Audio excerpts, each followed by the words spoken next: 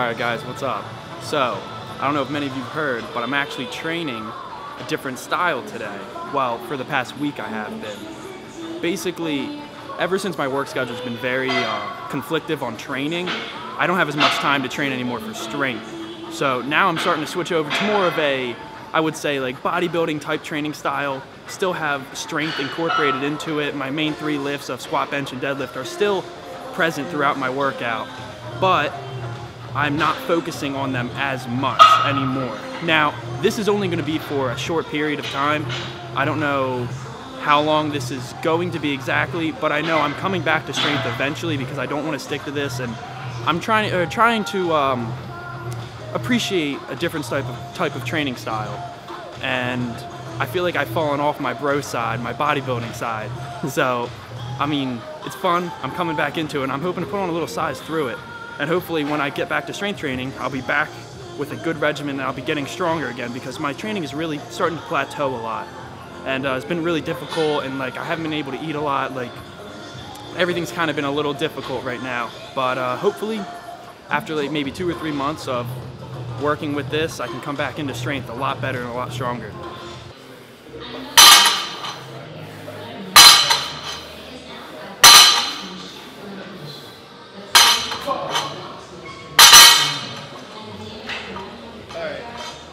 So basically I'm gonna work up to a 7x3.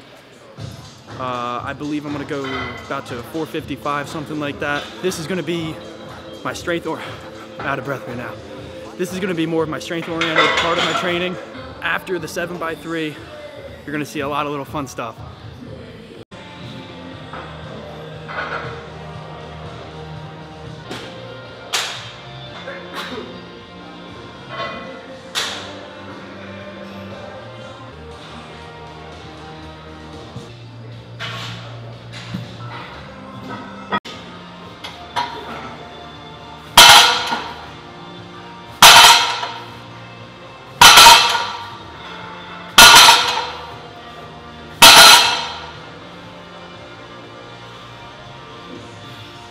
After this set, I'm going to start my 7x3. I just worked up with 135, 225, 315, all sets of 5.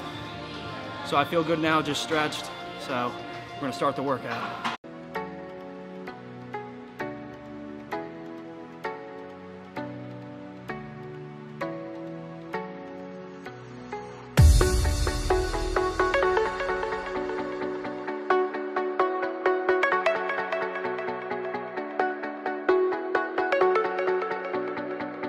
Would you just put some D-aspartic acid on your hands? Is that why you got it? Huh? Bar's starting to slip out of my hands, dude. What's up, Jamie Lannister? What's up? Don't know who that is. Because you don't watch the greatest show on television, that's why. How are you in Game of Thrones, you motherfucker?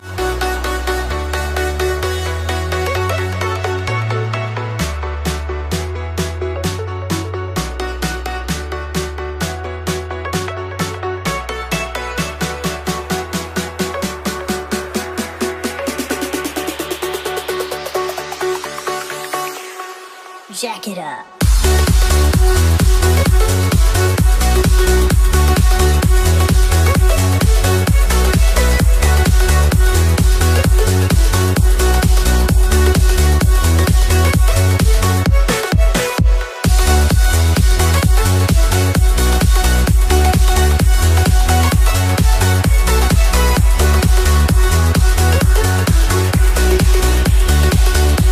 What set is this? This is set number 3. I still got a lot more to go, so I don't know if I should up it. I think I could up it like 10 more pounds and still be fine. Let's see how the set looks. Yeah. Progressive overload.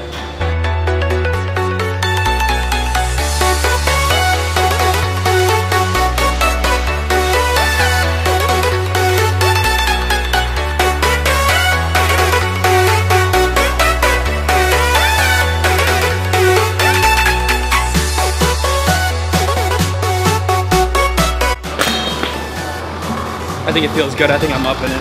475? Yup. Good shit.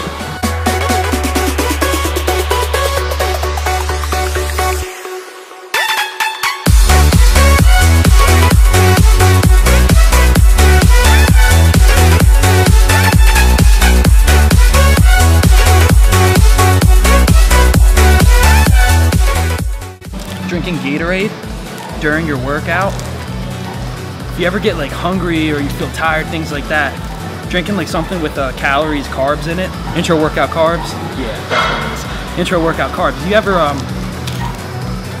drink Gatorade throughout your workout, actually, I feel like helps me out a little bit because I get really hungry like during my workouts, after my workouts, and I don't know about you guys if that really does happen a lot, but for sure for me. So I try to drink like two Gatorades throughout my workout, and it also like kind of keeps me energized and like gives me calories throughout my workout, and definitely a good way to help limit a little bit of calorie burning. I do condone drinking water throughout your workout, but try to incorporate 1 or 2 Gatorade bottles or something with calories, and it doesn't have to be Gatorade. Just nothing too satiating to where you feel like you'll throw up.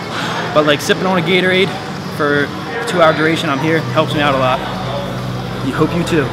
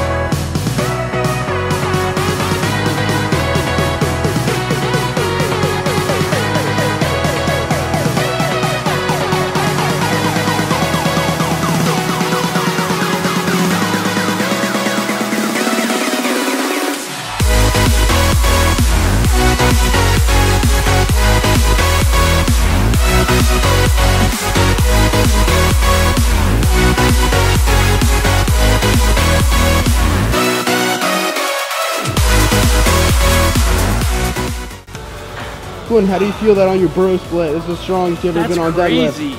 After a bro split, right? I get stronger on deadlift. So I'm gonna hit this for a 4x10 and probably keep it around here.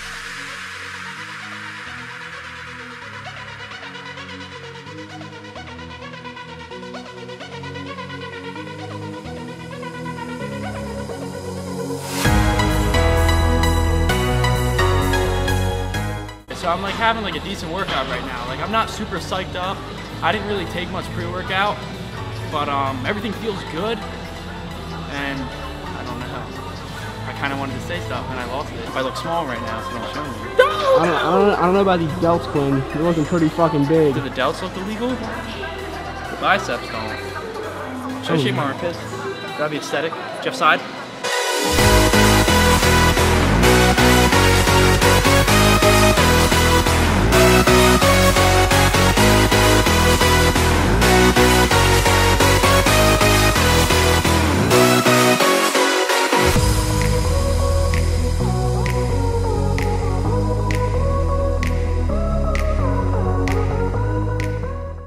Now right here, we're just getting done the accessories.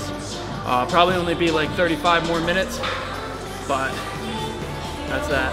35 minutes? Yeah. Are you out of your mind?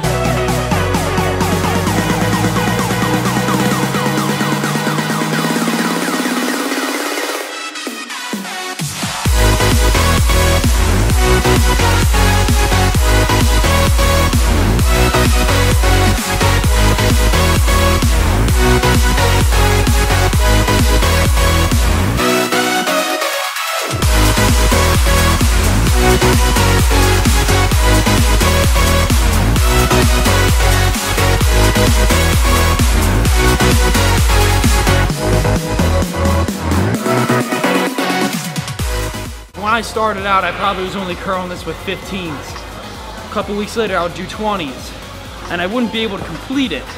I probably would get like 8 reps, something like that. My goal was a 4x10. I'd probably get like maybe 1 set of 10, a couple sets of like 6, 8, etc. But I keep pushing that weight, progressively overload myself until I can get it. Once I'm consistent with the weight that I was aiming for, I increase there again and work up. All right, guys, so that's a wrap for today. As you can see, I'll put up my program in the description. I can do that, right? Your little bro split, yeah. Yeah, my little bro split. If you guys are interested, I'm not saying it's anything special, but if you're interested in following a program that I run for my bro split, I mean, go for it. But I do recommend always consistently training strength. no matter what before you get to this point. So if you do feel you're experienced enough with your strength and you'd like a 3-month period of training, add a little size, have a little fun, whatever. Add a little size, have a little fun, whatever. But that's it, and I'll catch you guys next time.